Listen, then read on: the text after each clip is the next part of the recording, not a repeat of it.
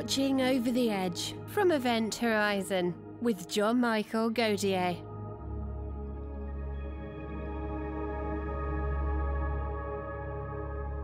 And I am back with Professor Abraham Loeb of Harvard University.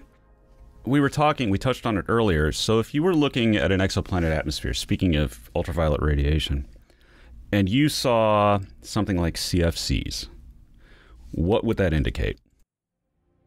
Well, that would indicate that there is industrial pollution there, that there is an advanced civilization, probably not sufficiently intelligent to suppress the CFCs. So it's possible that the civilization is not in existence anymore, that it changed its climate to a boiling point where they are not there anymore. But the pollutants could outlive the civilization. They could live for thousands of years. They survive, these molecules. That would be a very exciting discovery in the sense that we would find evidence for a technosignature. Nature by itself does not produce CFCs. It's a very complex set of molecules, therefore, you know, once we find evidence for it, it will be clear that we're talking about an artificially produced molecule. So if a civilization, say, not CFCs per se, of course, but say they were terraforming a planet, changing the gases in its atmosphere, which essentially we're doing, could that be a technosignature? Would there be some weird juxtaposition of gases that would indicate terraforming is going on? Yes. So in fact, CFCs could be useful if you want to warm up the planet that is otherwise too cold. And as you say, indeed, a civilization might have a project to warm up an otherwise too cold planet so they can inhabit it. And we would see that the planet is warmer than it's supposed to be. We might detect these pollutants that make it get warmer, and having both of these pieces of evidence would convince us that there is something artificial about this planet. So you could detect it that way, or say they were, for whatever reason, migrating planets, using gravitational objects to migrate planets. If you watched very long term, would that be a technosignature? In other words, planets moving in an odd way. Yes, that could be, and not just planets, but potentially even stars, depending on the Kardashev level of civilization. Yes, if you see motions that are peculiar, and by now, for example, there are, very advanced instruments that detect motion of stars. For example, the Gaia mission is documenting, is doing astrometry of stars, detecting their position very precisely. And so in principle, we could look for peculiar motions that cannot be explained by natural means. And that would be a technosignature. There are all kinds of other technosignatures that we can imagine. The problem is whether we have the correct ideas and whether anyone is doing what we're thinking about it. My view about the SETI is that we shouldn't have a prejudice. We shouldn't assume that we know the answer in advance. We should search for whatever our instruments allow us to search through. And whenever we see any anomaly, we should examine it in more detail. The same was true for Tabby's star. And there was this star that was dimming in a way that is very peculiar. And after more data was collected, it became clear that it's probably dust that is obscuring our view of the star. And it may be some debris disk around it, that is progress in science. So even if we initially think about some unusual explanations, even if it turns out that you can explain the phenomena in a more natural way by some natural origin, then we learn something new. Science is a learning experience. The most appealing aspect of science for me is that I can retain my youth and innocence the way I was as a kid. I don't need to pretend that I know something.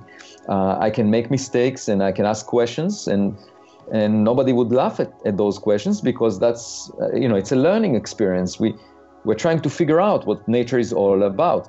The problem arises when some scientists get too attached to their egos and pretend either that they know more than they actually know, or become extremely conservative in order to protect reputation. And they, at that point, they do not take any risks. They don't ask new questions. They're not willing to be wrong. And that's where innovation dies.